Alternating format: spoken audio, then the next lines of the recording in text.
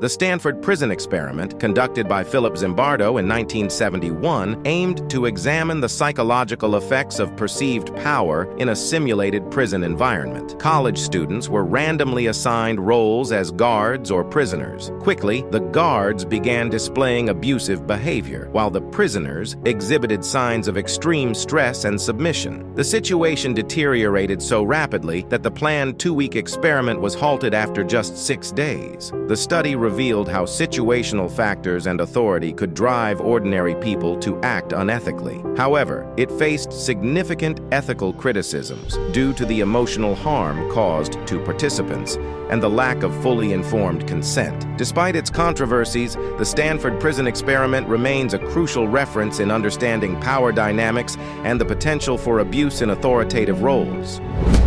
Comment below what you think about it and subscribe for more exciting facts.